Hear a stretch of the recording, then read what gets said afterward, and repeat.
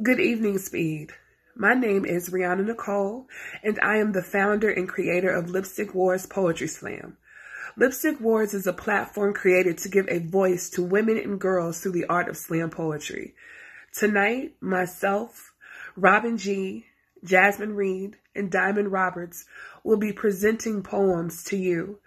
Poems about how we are feeling in this time, this sensitive time in our city. These poems are our protest. These poems are our testimonies. They are our truths. We hope you enjoy. The title of this poem is called Open Letter to Christ the King, the only black Catholic school in Louisville, Kentucky. Dear Archdiocese, it's been over 24 years since the last time you seen me. I bet you don't even remember me. My freshly greased scalp like an intersection between my light ponytails, held together by pink and white knockers and barrettes that dangle like sleeping willow trees. Hair accessories just chiming like ghetto wind chimes whenever I look to left or right. Remember when I peed my pants, Arch? Remember when the kids on the school bus never let me forget how ridiculous I was in kindergarten? You were the first guys school in the neighborhood where the brown babies lived. The only school that didn't take God or prayer out. I had just got to the school, and after 1 year, you had enough of my pissy draws and ringing hair. Guess you had enough of my smart ass. Thought you'd teach me how to become church instead. Leave me to house the sick, evil, lost, and unsaved. To be thankful, the responsible stewardship of all God's gifts. Did you know that when I enrolled there, my mother had finally escaped my father's insecure hands? She was only trying to redeem her life so that my sisters and I could not learn how to cover black eyes. Did you know that when you took God from my textbooks, it left us with red eyes? I later found out when I was older, and I would ask my mama, what's the name of that school I went to when I was younger? She would tell me, and then she bowed her head in mourning. I later learned that not only was the Shawnee location the only black Catholic school in your network, but that we were the only Catholic school for the brown kids, and we were the only one you shut down. What do you have to say for yourself, Arch? Why did it take for the Jubilee year 2000 for you to forget the parish debt? Was it because the parish largely evolved as African Americans in the 1960s? You don't believe Jesus was black? Who was the closest thing to God you Catholics will ever be? You so deliberate, snatching God from his children. That year, you slammed the doors of possibilities in the face of a community who will later die for fun. Sincerely, a black girl who survived despite you.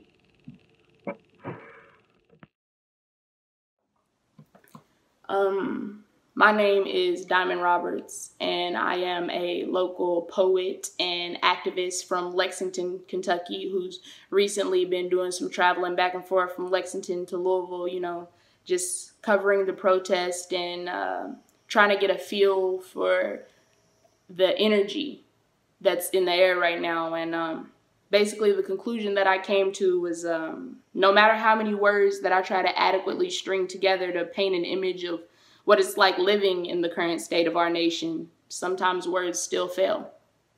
Living in a country with a history of ensuring that minorities undergo a number of traumas and oppression that we're unable to fully combat is mentally and spiritually taxing in more ways than one. But I will say that even in the midst of all of that, I've seen cities all over the country, from Louisville and Lexington to Detroit, come together and display an unshakable display of unity, community, and power. For the lives of George Floyd, David McAtee, Tony McCade, Ahmaud Arbery, Breonna Taylor, and so forth, I've truly seen tremendous beauty grow from concrete pain. 911 by Diamond Roberts. For if I birth the black child like my ancestors, I shall weep. I will cry me a river like the one the slave mother sacrificed her baby in for its freedom. This shit run deep. Tears runneth over, not from joy, but because I know that class and complexion is all they'll see, not my gift to the world that grew inside of me. My name's William, not suspect, and words cut me deep. And Lord knows I don't want to give this world another black boy to mistreat.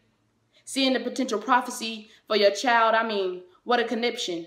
And I don't want no son being born from my loins fitting the description, and having a daughter would be just as hard. Destroy a life like a Sato or Sandra Blender once she get behind bars, or maybe even Rakia Boyder before they live under a system that caused us to bear scars.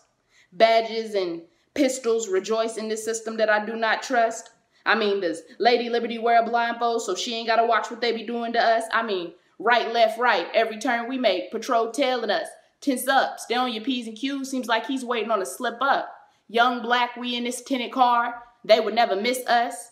Kanye said, no matter what, you just a nigga in a coupe. And it seems like they just be saying, fuck de-escalation training, brown body target practice, they ready to aim and shoot. See the lights, my stomach drops. Red, white, blue, nothing more American than a slave patrol, killer cops. Black Panthers gone, but the Klan still exists. Racism still alive, they just be concealing it. And that's why when they in our neighborhoods, we tend to cut the lights and lock up the house, especially when it's summertime and they doing sweeps and wilding out. And it's hard for me to even care if they got good intentions or if it's your pops just because they dropped the still breath of freedom. And that's why I can't really jig with cops. And if you wonder why they harbor brown bodies all the time, it's because the 13th Amendment bans slavery except for punishment as a crime. Rewind. I said if you wonder why they harbor brown bodies all the time, it's because the 13th Amendment bans slavery except for punishment as a crime. Know your rights, watch your back, and definitely free your mind.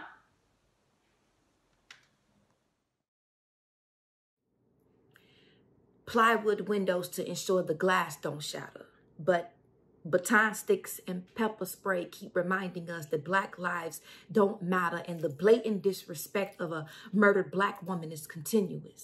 So fuck your cries for peaceful protest and protect us with the same energy in which you safe keep all this brick and mortar. See, a compassionate city drenched in the blood of black people ain't gonna keep hearts warm.